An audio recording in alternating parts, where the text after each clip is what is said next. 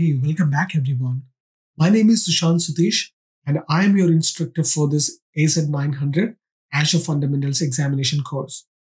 In this lesson, we're going to talk about Azure privacy, compliance, and data protection standards. So let's explore Azure compliance terms and requirements. When selecting a cloud provider to host your solutions, you should understand how the provider can help you comply with regulations and standards.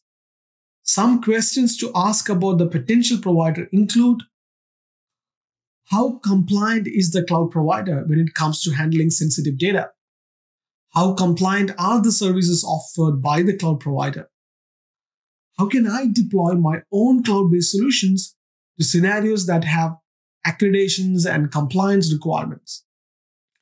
Microsoft invests heavily in the development of robust and innovative compliance process. The Microsoft Compliance Framework for online services map their controls to multiple regulatory standards, which enables Microsoft to design and build services using a common set of control. These controls streamline compliance across a range of today's regulations as they continue to evolve in the future. While the following image is not a full set of compliance offering, it will provide you with an idea of the level of compliance offering that's available within Azure.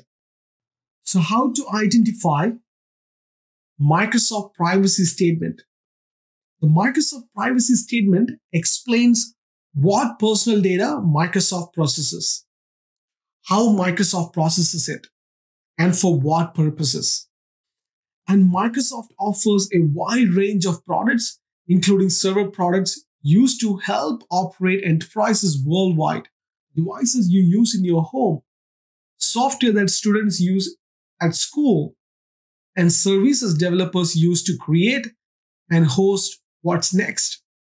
References to Microsoft product in this statement include Microsoft services, websites, apps, software, servers, and devices.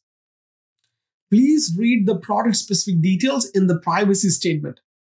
Let's explore what is Compliance Manager.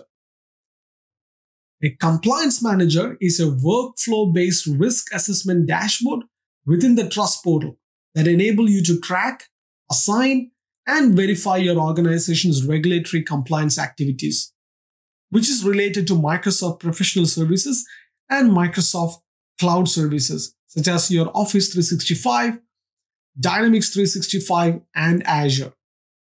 Compliance Manager provides various features.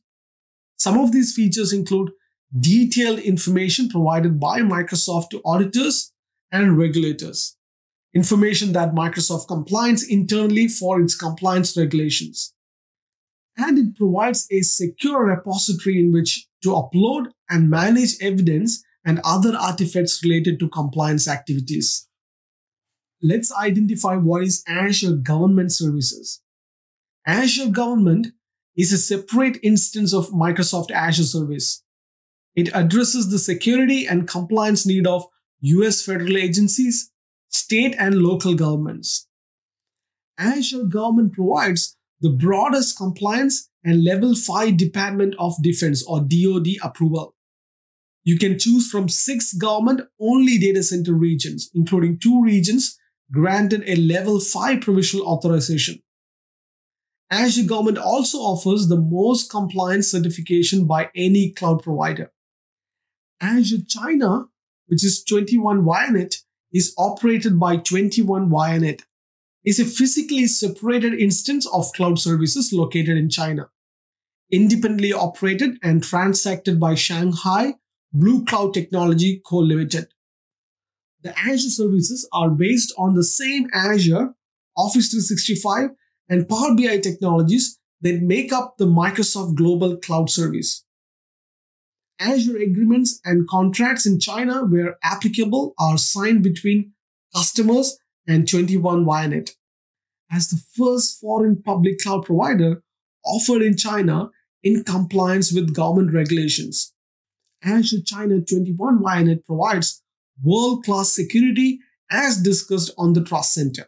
Now that we have learned about the compliance terms, compliance offering, Azure Government, Azure China 21 VNet. Now let's go and learn about what is Azure Trust Center. So I will see you in the next video. Till then, take care.